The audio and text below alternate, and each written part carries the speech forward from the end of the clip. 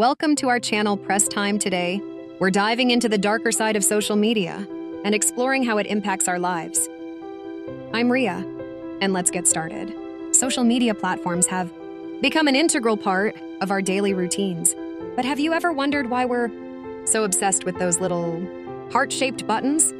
Research shows that receiving likes triggers the release of dopamine in our brains.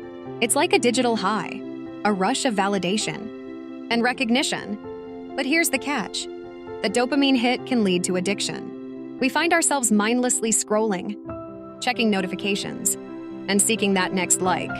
Before we know it, hours slip away and our productivity suffers. Social media addiction is real and affects our focus, sleep, and overall well-being. The anonymity of social media emboldens some users to engage in cyberbullying and harassment. Victims suffer silently, and mental health takes a hit.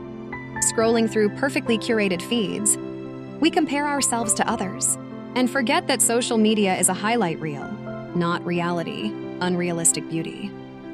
Standards harm self-esteem and self-worth. Algorithms keep us in echo chambers, reinforcing our existing beliefs. We need diverse perspectives to understand complex issues and make informed decisions. So how do we navigate this digital landscape? Let's pause, reflect, and use social media consciously. Stay connected, but stay mindful. And don't forget to hit subscribe and like button. Thank you for watching.